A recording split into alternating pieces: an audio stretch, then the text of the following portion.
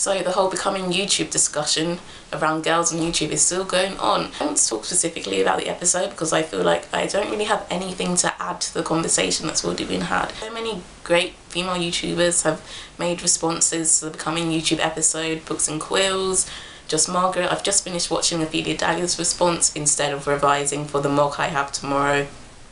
And here I am again procrastinating by talking to a camera about it. I don't want to talk about that specific episode of Becoming YouTube because I feel like there's nothing more that I can actually add to the conversation that hasn't already been said by people who are a lot more eloquent than me. But instead I wanted to talk about women and the funny. The greatest compliment I'd ever received in my life was when I was doing work experience in year 11 at a nursery and a 3-year-old told me that I was funny.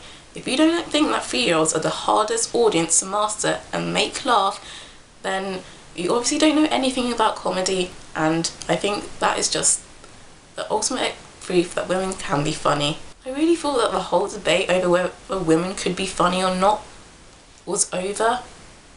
I feel like we've done this before. I mean, look at how many great comedians we have that are female. Tina Fey, Amy Poehler, everyone knows about these women, and we're still having to ask whether women can be funny. It's quite clear that they can be. It's been proven time and time again. I'm a big fan of reading and I read books that are funny and they're also written by women.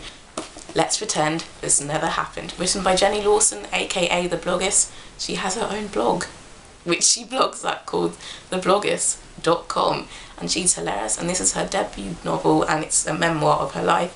I find it hilarious. Yeah, I've read it so many times.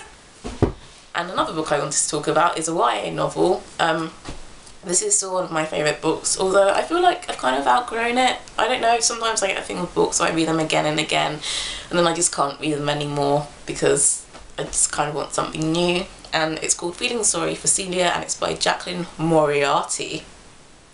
I think she might have a relationship to Moriarty in Sherlock because this book is weird.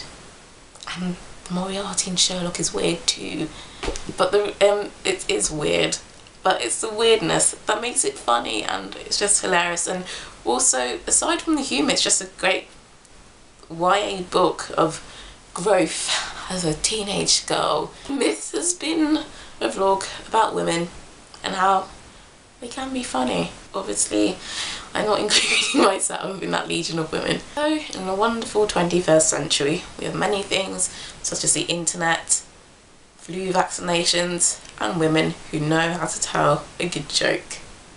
Bye! Are you a woman? Are you funny? Do you think you can be funny?